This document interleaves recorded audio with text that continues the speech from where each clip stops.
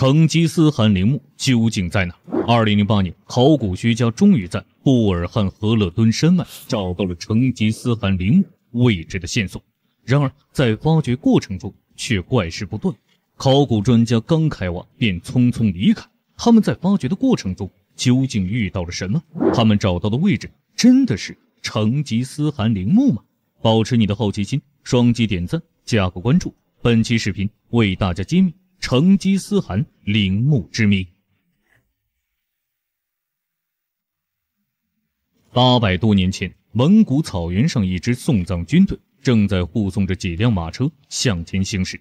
在护葬的过程中，凡是看到送葬队伍的百姓都会被士兵残忍杀害。他们为什么要这么做呢？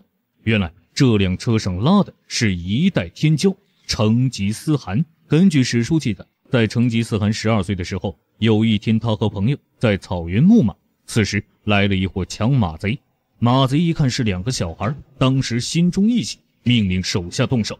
成吉思汗一看他们要抢马，不慌不忙地用剑放倒2人，紧接着又对着天上来了一箭，只见一只雕被射了下来，一动不动，吓得抢马贼大喊快跑。从这之后，成吉思汗的名声就在这片草原上传播起来。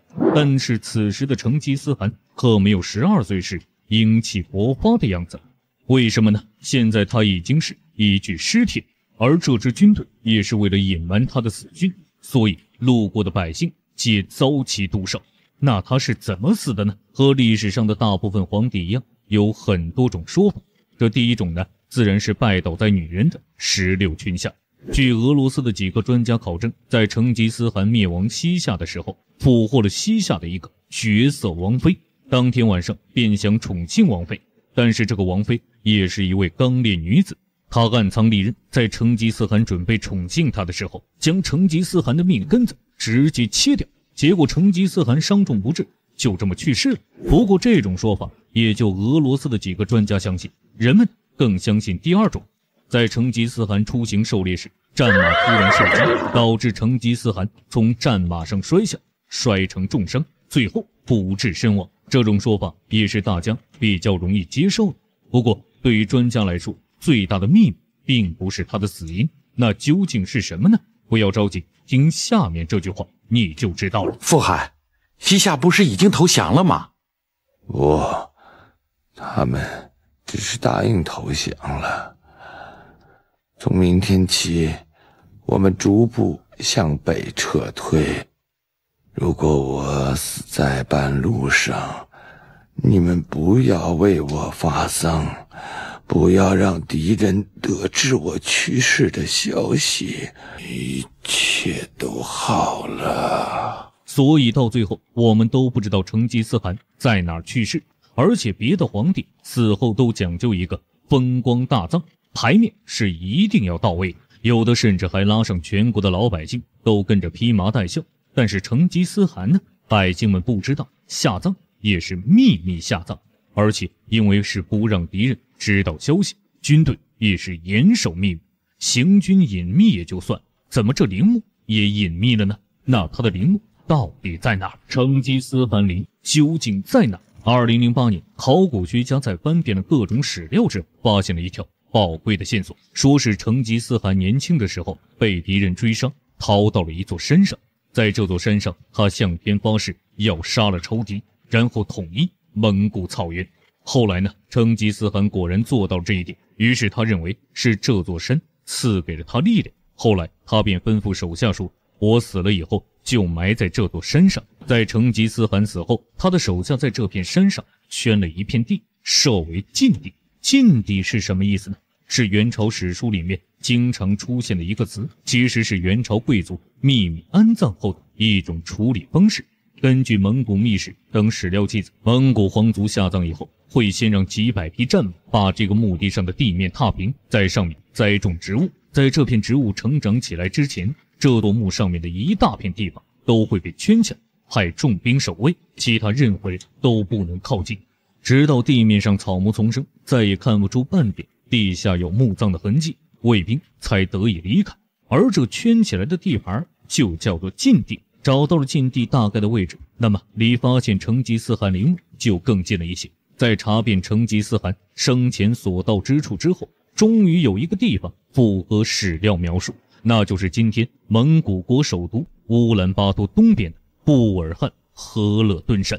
布尔汗河勒敦山在蒙古语中也是被称为大禁地。仔细想想，真的可能和成吉思汗陵墓有关。为了找到成吉思汗的真正陵墓，从上个世纪90年代开始，美国、日本还有蒙古的一批考古学家对布尔汗河勒敦山这个大禁地展开了大规模的考察。等到专家们开始找之后，发现这个布尔汗河勒敦山并不是一座简单的山头，而是一道连绵起伏的山脉，占地面积呢超过了12000平方公里。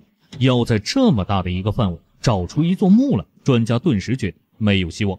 就在他们准备放弃的时候，林宇平博士提出了一条建议，就是通过仪器将布尔汗河勒敦山脉拍摄成卫星照片，然后再把这些卫星照片全放到网上，请世界各地的专家一起观察照片，找到可疑的地方。最后根据双方的推理分析，逐步确定了一个地方，在卫星地图上一个方形的地方引起了考古专家的注意。为了近距离看清这个方形建筑是什么，专家们在这个地方进行了仔细的勘探，发现这竟然是一堵墙和一些陶瓷碎片。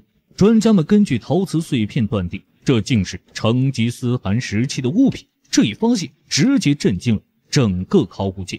就在大家都以为成吉思汗陵墓要被发现的时候，怪事也随之出现。2008年，考古学家终于在布尔汗河勒敦山脉找到成吉思汗陵墓位置的线索。就在专家们不停探索的时候，一件又一件的怪事接踵而来。先是这地底下不断的挖出来一条条毒蛇，短短1个月就有好几个队员被这个毒蛇咬死咬伤。这个时候队员们已经有了退缩的想法，但是好不容易找到，不能半途而废，队员们还是决定坚持下去。就在继续探索的过程中，有好几次考古队的汽车好端端的停着，边上一个人都没有，汽车却从大火的眼皮子底下从山坡上滑了下去，摔了个粉碎。这让本就想退缩的队员更加的害怕。当地人也劝诫考古队说，这是成吉思汗的警告，如果继续下去，可能就不是简单的警告了，后人怎么可能对先人的陵墓下手？这可是大不敬啊！你们赶紧听受吧。迫于当地老百姓的舆论压力，也为了确保考古队员的人身安全，蒙古国政府最终不得不下令终止一切在大禁地的考古活动。人们寻找成吉思汗陵墓最有希望的一次行动就此画上了句号。但是呢，还有一些别的说法，说成吉思汗下葬的方式是水葬。这件事儿就跟一个传说有关。多年以前，成吉思汗带着蒙古铁骑远征中亚时，在行军途中，他来到一个大湖边。成吉思汗扫视四周，这个地方群山环抱，中间是一汪清澈的湖水，这个地方让他很满意，他就下令让大军在湖边停了下来，不走了。为什么要停下来呢？原来是成吉思汗看上这地方的风水，想把自己100年之后的陵园给建在这里。那这个湖在哪呢？这个湖呢，它就是今天吉尔吉斯斯坦东北部的伊塞克湖。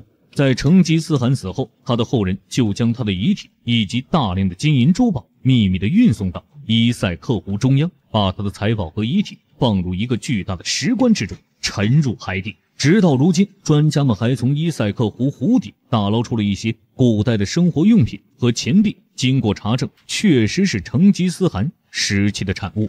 只不过传说中的石棺直到如今仍然没有找到，所以是否是水葬依旧是没有证据证明。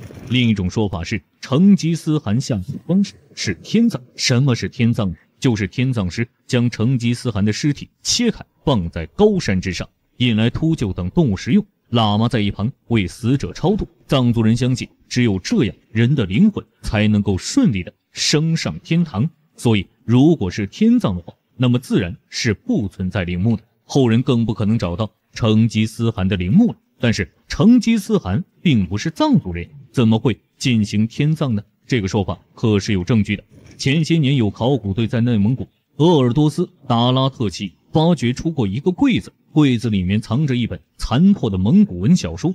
这本书是蒙古将领突拔都跟随成吉思汗出征的过程中撰写，里面记载成吉思汗死后的处理方式。根据这个突跋都在书里面所描述，在成吉思汗死后，手下打算把他的遗体运回蒙古老家，但是当时天气炎热，遗体的保存变成了最大问题。蒙古人是最忌讳这个尸体腐烂的，没办法，随军出征的蒙古国师，他根据藏传佛教的习俗，就想到了天葬。但是成吉思汗的天葬和前面所说的天葬并不一样。